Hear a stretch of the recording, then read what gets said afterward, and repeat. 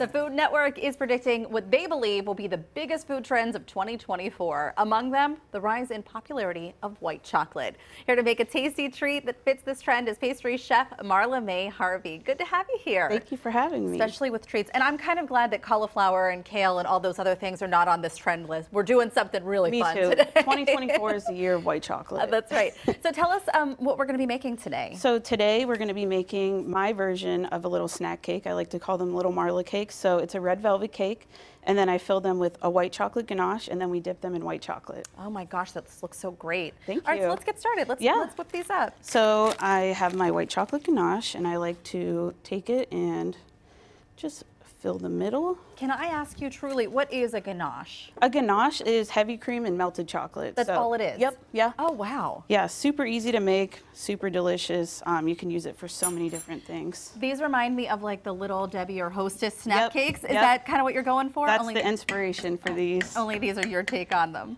So beautiful. Yes, and then I dip them, and then I like to add a little drizzle to them. This is also white chocolate. Just dyed? Yes. So I do a little drizzle on top.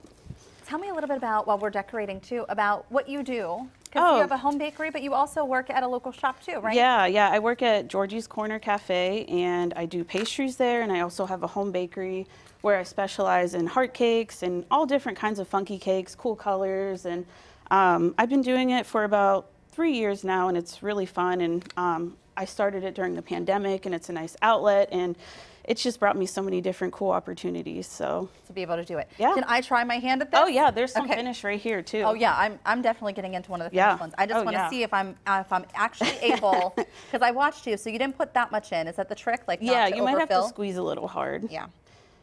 Okay, while we're doing this, we were talking about Food Network trends. Yeah. You actually participated, and did you win? I did, yeah. This was in 2021. I was on Food Network Holiday Baking Championship Gingerbread Showdown. It's a long name. And I was on there with another person who specializes in gingerbread houses, and we ended up winning. We made like a giant greenhouse out of gingerbread, and we had to make desserts for the hosts, and it was really cool to be on there. And I didn't think we were going to win, but we won. What was it like being on national TV like that? It was scary. Was it? Yeah, but I mean, it was really rewarding. Like, it brought me so many opportunities for my small business, but very, very cool. And I mean, if they ever asked me to be back on it, I probably would say yes. You would say yes. I don't know that I did this part as well as you did. Oh, that's okay. You know, it still looks great. Messy. Yeah, if you want to put a drizzle on it. Prior to this trend of white chocolate coming back in, is this something that you work with often? Oh yeah, I make these snack cakes a lot for the holidays, so I'm always using white chocolate. I think it's great. It pairs well with like matcha and coffee and citrus flavors, so it just works with a lot of things. So. And tell me about the forms of white chocolate, if you wanted to buy it or do something like this at home. Yeah, so what we're using today is white chocolate, which white chocolate, a lot of people don't consider it a chocolate, but this kind of white chocolate does contain cocoa butter.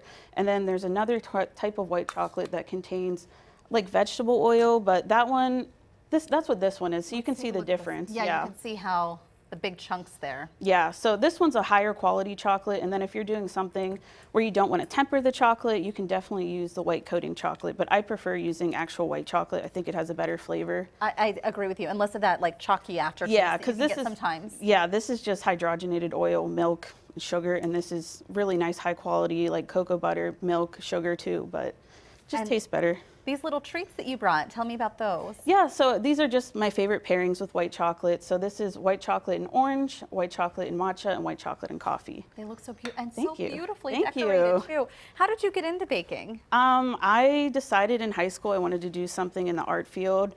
In the culinary school I went to, came to my high school, and it was all history from there. I have been in the food industry for about 10 years, working in restaurants. I did food development, I was in food science, and now I'm back in bakeries, so.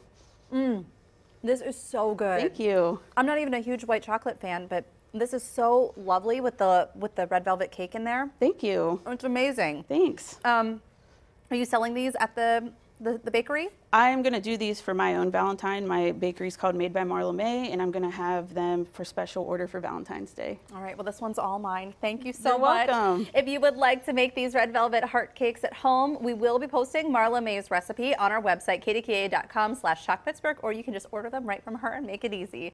We'll be right back.